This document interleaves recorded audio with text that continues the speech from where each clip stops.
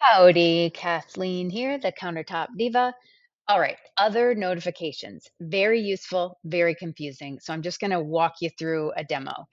The point of these other notifications, and some fabricators find this super useful. They were looking for this, and it took me a while to figure it out. They want to get a notification if anyone on the team changes an event. So someone adjusts the time of an install, someone moves it to a different day, or if they add a new event. If someone adds a new event, they want to get an email saying, "Hey, there's a new event." So, unfortunately, email is the only option. The only option is none or email. So that's the first thing, pretty straightforward. I have my install calendar selected and I've gone through and say, yes, I want an email if for new events, changed, canceled, and that's all I'm going to deal with on this video. So again, this is only looking at the install calendar. The weird thing is, I get these notifications only if somebody else makes a change to the calendar.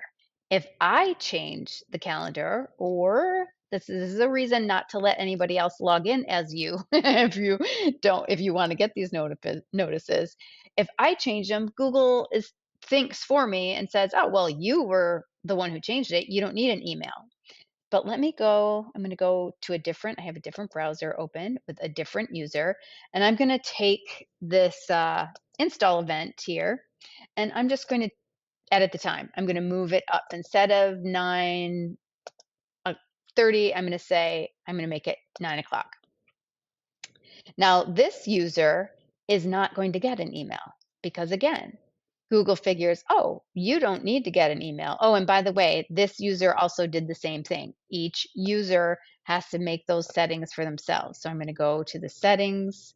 I'm going to scroll down to the install calendar and notice this was a shared calendar. It wasn't mine to begin with, but I can still go to it, go to other notifications, and I do have, I want to get emails of changed events.